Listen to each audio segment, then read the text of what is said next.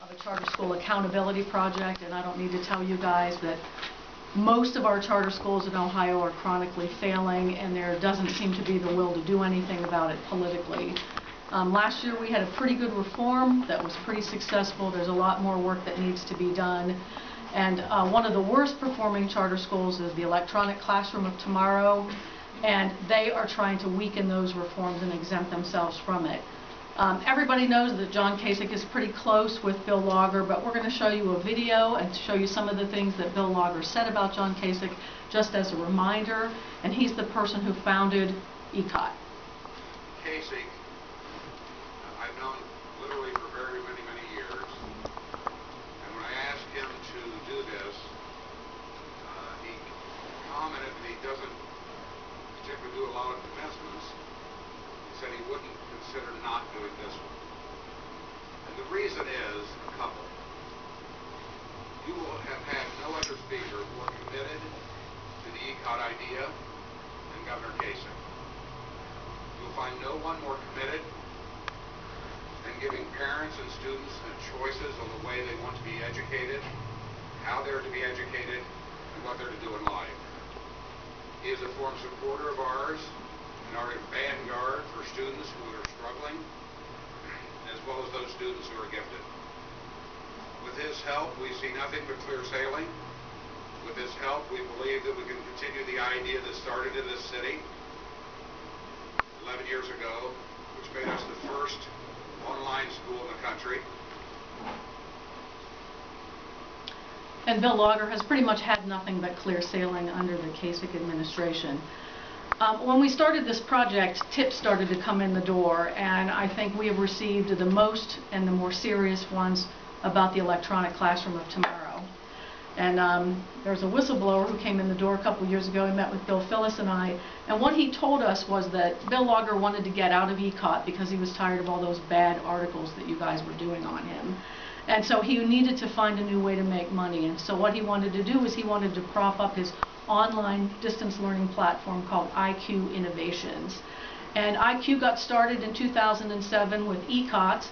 And between 2007 now, obviously technology has advanced quite a bit. And so when we, the people of Ohio, handed Lager a contract to do a distance learning clearinghouse at Ohio State, it was amid a bunch of fanfare. We were told that this was great, it was going to be transformational. And what happened was the system was old and antiquated, and it has been a failure ever since. Lager got in the door under strange circumstances. When Ted Strickland was the governor, Eric Fingerhut was the chancellor. And Eric had a very sophisticated selection program. He set out a request for proposal. They had a team of evaluators that looked at those, and Eric decided that Blackboard should get the job. And Blackboard is IQ Innovation's main competitor. For reasons I don't understand, Eric fired Blackboard. Kasich comes in and he laid the foundation in his first budget for this mess that we see today. He changed the way we appoint the chancellor of the Board of Regents. He made him an employee at will, which meant that the governor could hire or fire the chancellor for whatever reason he wanted, and made it clear that Eric Fingerhut couldn't stick around should he want to stick around. And I don't know if Eric wanted to stick around or not. He has not called me back, and he's out of the country. So Jim Petro becomes the chancellor, and Jim Petro unilaterally decides to give this contract to IQ Innovations. He didn't issue a new request for proposal, he just handed it to him, and in a long letter that he wrote that is in the report, and you guys, there's a hyperlink to it, he said the reason why he did it was because it was free. The technology was free, and IQ would get compensated through user fees. Well, as soon as they got in the door, it was very clear that they could not meet their promised functionality. So we, the taxpayers, paid $1.2 million to enhance IQ Innovations. So the taxpayers paid to build a sophisticated platform for a private company, and the taxpayers have no ownership interest in this. And I'm sure all of us would like to start businesses and have the state kick in $1.2 million to help them be just fine. In the contract, they lay out what these enhancements for, and there's one that really offends me. We paid $160,000 and $167,401 for an enhancement, and there was a requirement in the contract that there be a single login for all systems. IQ Innovations met this provision by adding a hyperlink. I mean, it takes 5 seconds. Along the way, there were lots of warning signs at the Board of Regents and in Ohio State that this system was failing. There's a flurry of emails and commentary that is also in the report about how it wasn't working. And you can just see the frustration, and there's a couple of them up here. There was a guy from the Board of Regents named Greg Davidson. And in 2013, and keep in mind the system had been up and running for about a year, he sends an email and he says, there are no e-textbooks in the repository. There's no contract with a vendor, IQ. To date, we have not received a draft to review. Therefore, we are on tenuous legal ground and we have no leverage to encourage performance. Many bugs remain to be fixed. Okay? Now, this was supposed to be something that was easy. You were supposed to go in and be able to get online textbooks and instructional material, and it was supposed to be a one-stop shop, and it did nothing but frustrate people. The reason why nothing happened is because Bill Lager had a protector on the inside. The Vice Chancellor of the Board of Regents, a guy named John Conley, used to work for Bill Lager, and he was the guy who made sure that Lager's back was protected. He was the guy who pushed back on all the taxpayer-financed experts who were trying to make sure that this platform worked. And eventually, 3 of the more persistent whistleblowers got moved aside, got uninvited to important meetings, and they basically tried to silence the critics. And I think it's interesting because if you look at the way the state of Ohio has greeted Lager, he's not used to being held accountable. His schools stink. Even the pro-charter school people say his schools stink. But all of a sudden he comes into an institute of higher learning with a bunch of experts in the field, and they say, yeah, your system stinks and you need to make it better. And then the ECOT people didn't want to hear that. The whistleblowers got so fed up that they filed official complaints with Ohio State's Office of Compliance and Integrity. And please take a look at the quality of that investigation. I thought it was offensive. These people came into Ohio State and they talked about cronyism, wasted millions of dollars in wasted taxpayer money, and they also talked about retaliation. And the Office of Compliance chose only to look at the retaliation. They didn't look at the millions of dollars of misspent money. They didn't look at the $167,000 we, the taxpayers, paid them to insert a hyperlink. They very narrowly focused their investigation. And they concluded that there was significant retaliation and it was credible. And then they closed their case. And they closed it because they said they didn't have the authority to interview anybody at the Board of Regents, and John Conley, Bill Lager's protector, was working at the Regents. They didn't even try. I mean, they didn't even call him up and say, hey, will you voluntarily testify?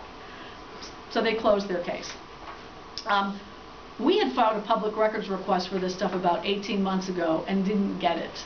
Plunderbun got it instead, and I like Plunderbun, they do nice work. I was a little irritated that I didn't get it. But what Plunderbun told us was that the investigation has been closed, and as you guys know, once an investigation has been closed, the investigatory file becomes a public record. So I filed a public records request for that investigatory record, and it was eye-popping. The complaints about the system were well documented. The frustration of these high-level people was well documented. And you got to see the amount of money that we have spent trying to prop this up. And the amount of money to hatch this deal and to cover it up is breathtaking. And so I did a back-of-the-napkin tally, and when you look at the public money that we've sent to ECOT for this boondoggle and the money that we've been charged to cover it up and to have all these taxpayer-financed employees try to prop it up, it's about $5 million.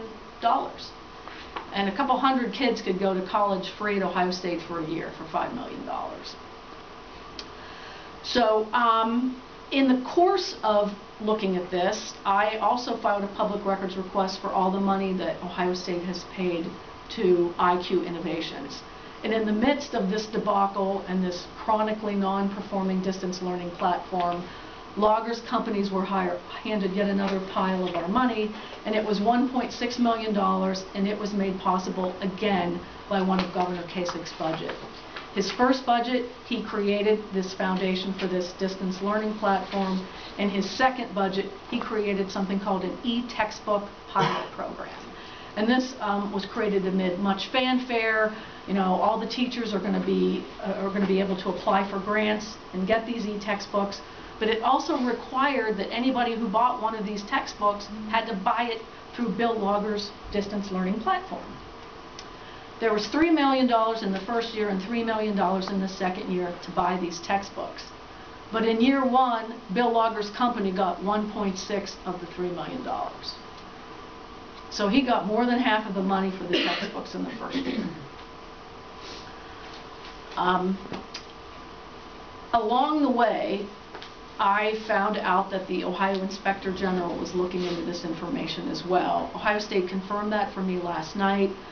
I know the Inspector General is not going to talk to me, but I've spoken with some of the people who have been interviewed by the Inspector General, and they say his office is not asking about retaliation. They're asking about the more serious allegations here. They're asking about the misspent money and the strange circumstances under which this contract was given. And we have some information that I think the Inspector General doesn't have. I think he probably has some of the same stuff that I have. We welcome his investigation. We hope this means finally that ECOT is going to be held accountable, and we're willing to help in any way that we can. And I'm happy to answer any questions.